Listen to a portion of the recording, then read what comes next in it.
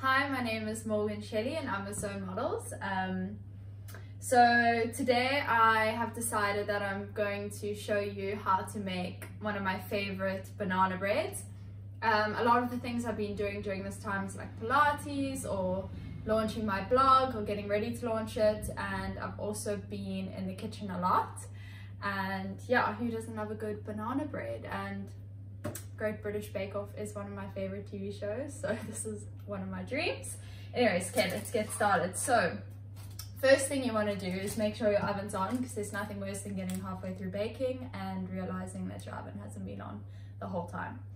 And then you're going to line a banana bread tray. This is very rustic, but obviously we aren't all perfectionists, and yeah, who cares? Anyways, in here I've got 1 egg, 4 overripe bananas. You want your bananas to look like this, the kind that you really don't want to eat usually. And 1 egg, 4 overripe bananas, 80 grams of melted coconut oil, and about 3 tablespoons of any alternative milk. I've used coconut milk. And yeah, that's pretty much it. You're gonna blitz this up, which I've already basically done, which makes it really simple. And then in here we've got 250 grams of gluten-free all-purpose flour. It's important that it's all-purpose because it's already got your rising agent, and that's kind of going to make it foolproof and easy for anyone to do. There's also cinnamon in here, 2 teaspoons, and some salt.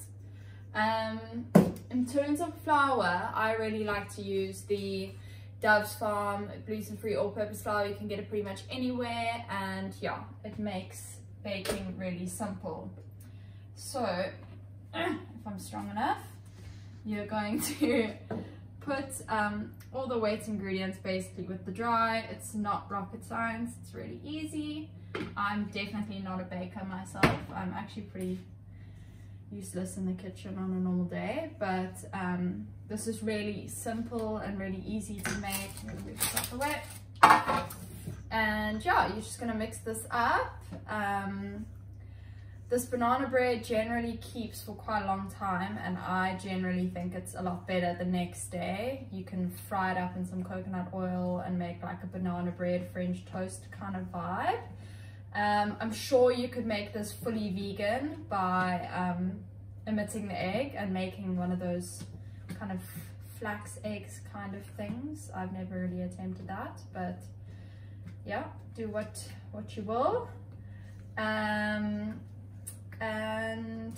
yeah, we're pretty much gonna mix this until everything's, I mean, I don't know if you want to come have a look, until everything's kind of together. You're gonna try and work out as many of the lumps as you can. Try and use one of these spatulas, they're pretty much the easiest. And yeah, I don't think you can really worry too much about over mixing, as it is gluten-free. And I just got the nod of approval from my other chef on the other end of the camera. Okay, cool. So this is pretty much incorporated. Yeah, it's looking good. And we are going to transfer this into our beautifully lined baking tray. Try and get it as even as possible. Scooping every last bit because you want a nice big loaf.